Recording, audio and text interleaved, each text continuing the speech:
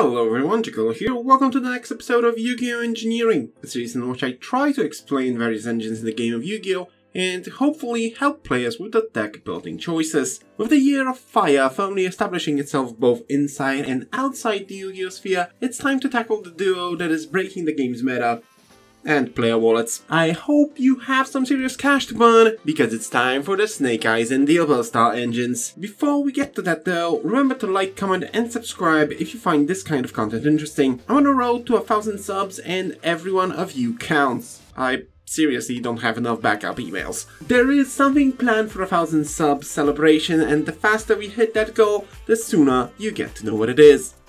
Now, back to your irregularly scheduled programming. Snake-Eyes as an archetype was introduced in Duelist Nexus, but didn't become a thing until the next set, Age of Overlord, where direct support was introduced alongside with the Diabellstar engine. Additionally, unlike Diabellstar, Snake-Eyes would have to wait until Phantom Nightmare and the release of Snake-Eyes Poplar in order to start being featured at the top tables. Still, both engines are a dominant force in the current metagame, and I assume that similarly to Kashtira, they aren't going anywhere anytime soon. Both of the engines intermingle and are made out of many intrinsic parts, which is the reason today's episode is featuring them as a duo. I'll start introducing cards from the Diabellstar engine first, then proceeding to Snake-Eyes. Therefore, let us start this section with the star of the show, the main character in the lore, and Yu-Gi-Oh's newest waifu. Diabellstar the Black Witch is a level 7 Dark Spellcaster type monster that can inherently special summon herself from the hand by simply ditching a card either from the hand or the field.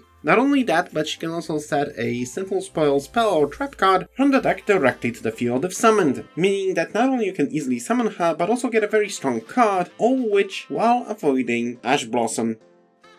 This must be some sort of witchcraft. This is not the card you will be setting with Diabellstar, since its effect does search the witch out, and you can special summon her using the condition on the card once per turn. It does, however, provide some extra consistency due to its engrave effect. I have to say, this card is definitely something that every deck would have wanted. Unlike Wanted, this card is one of those you would like to set on the field with Diabellstar's effect. It's very straightforward. Send one face-up card to summon a level 1 fire monster from the deck. The sheer existence of it allowed the Diabellstar engine to gain so much traction. All of it boils down to summonable targets, which include but are not limited to Jet Synchron, most of the Snake-Eyes, Rescue Ace Hydrant, and the legendary Fire King Ponex. There are of course more, but these are the most impactful, at least for now. Not to mention that the engrave effect allows you to add monsters directly to the hand, and on top of the cards mentioned, you get another target in the Kurikara Div Incarnate. With all the cards in the Diabellstar engine introduced, it's time for the Snake-Eyes.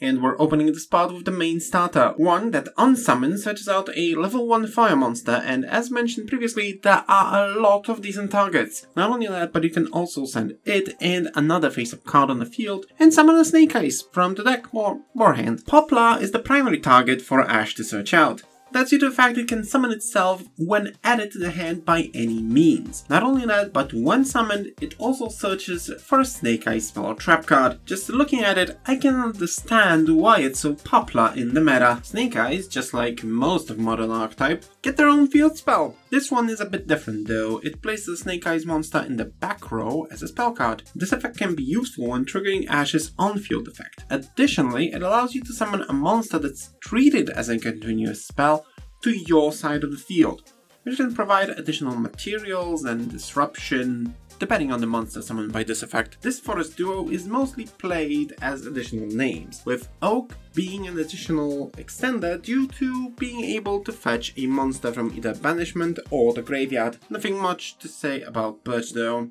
Either way, they make for a wood solid extension to the engine. Now time for the big boy himself, and it's a dragon, because of course it is. It can easily deal with an opponent's monster by placing it in the back row as a continuous spell. Not only that, but it can summon a monster from the back row during the opponent's turn. However, unlike the Divine Temple, it summoned it to the owner's side of the field. Most notably though, it will summon exactly 2 level 1 fire monsters from the graveyard when it's sent there from the field. It provides additional bodies on board, especially since it doesn't care how it's sent, only that it is. When it comes to the build of the Diabellstar engine, it's extremely straightforward, as per usual. In most cases, it's made out of 3 copies of both Diabellstar and Wanted. Some people try different amounts, but most prevalent is everything in exactly 3 copies. The build of the Snake-Eye's engine is very interesting. All that is due to its flexibility in design. Some people like to play more copies of Ash and Poplar, while others a bit less. I strongly suggest starting with the standard approach and adjusting the ratios if necessary. Like just mentioned, players tend to lean towards more Ash and Poplar, so the build of the engine looks as follows. 3 copies of Ash, at least 2 copies of Poplar, 1 or 2 copies of Oak, at most 1 copy of Birch, 2 copies of Flambirch, 2 or 3 copies of original Sinful Spoil Snake-Eye, and finally 1 copy of the Divine Temple. When it comes to the strong points of both engines, I would say they play a very similar role, which is providing monsters to the field. That's especially powerful since Link monsters exist. Additionally, Diabellstar being a level 7 is important for various Synchro or Xyz plays. Please remember, Kashtira is still a thing. Unfortunately, the engine, like all summoning focused engines, caps its power with the quality of monsters summonable. The better monsters, the higher the ceiling. Additionally, the Snake-Eye's engine uses at least 13 cards in the main deck, with Diabellstar using additional 6. With that, we are looking at least half of the deck dedicated to those 2, leaving little to no room for other engines, hand traps, and non-engine power cards. Thanks to their flexibility, both engines can be played in basically anything. However, best decks to use those in are, unsurprisingly, Fire King, Rescue Ace, maybe Inferno. It's basically anything that plays level 1 fire monsters. Since both engines are meta relevant, you have to be ready to burn a lot of money on those fire pyro monsters. I guess you have to use Mum's credit card since that's one of the most powerful cards in all of Duel Monsters. And that would be it for this fiery episode. Big thanks to Christian for editing this one for me. I have been feeling a bit burned out, so getting some help was really refreshing. Anyway, I have a question. What other card engines should I cover in the future? Leave your thoughts in the comments below. Thank you all for watching. This has been Jacollo, and I'm signing out. Peace!